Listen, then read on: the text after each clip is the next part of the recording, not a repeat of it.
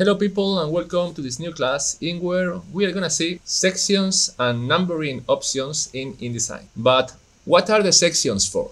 In Adobe InDesign, sections help you organize and customize the page numbering and structure within a single document. You have to understand that they are particularly useful for large documents like books, magazines, or catalogs, where you may need different numbering formats or want to restart numbering in various parts of the document. So, summing up, sections and numbering are very related. Let's see an example. I want you to open this Alhambra document and I want you to expand the Pages panel. Now focus on page number 1.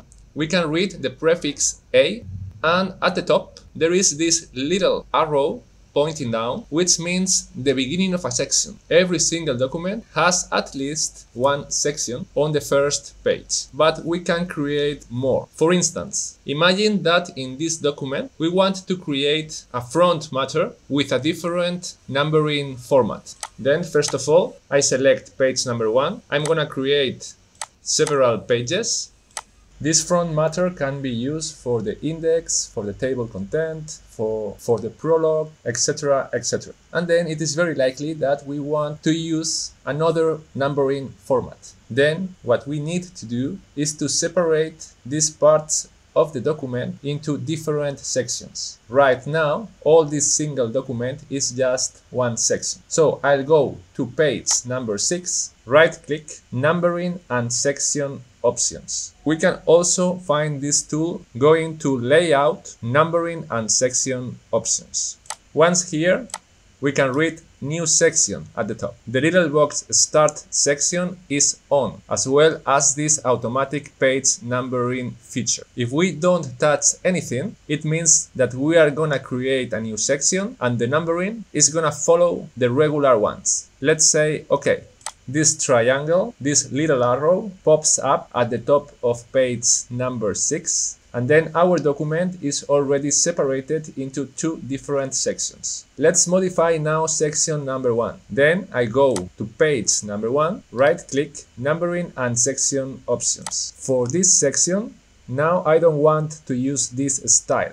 I don't want to use this format. So then I expand this menu and let's use Roman numerals. Automatic page numbering is still okay. Then I hit OK. And here we are. Then the numbering in this floating panel has changed. And if I go into any page of this first section, we can see how our numbering is written in Roman numerals. Imagine now that I want to change or erase one section. Then I should go to page number 6, for example, right-click, numbering and section options, and unclick start section. Okay, section 2 has been deleted and numbering format of section 1 continues to the end of the document. Now I will hit page number 5, right click, numbering and section options again. I will start a new section on this page, and this time I will hit this second option, start page numbering at, one click on here. And I want you to write here page number 1, because we will not continue with the automatic page numbering. This page should be page number 5, but we will restart the page numbering in the beginning of this section. Okay, here we find a warning. A page number in this section already exists in another section. Okay, then we have to cancel because I forgot to change the style. I don't want Roman numerals. Let's use the Arabic numerals. Okay, and here we are. And now the beginning of the section is placed on the right side. It is placed on the odd page. And this is more professional. We could use the beginning of this section for example, the title, the Alhambra. Let's do it. Tool text, the Alhambra. I select text and I will make the typography bigger, align center.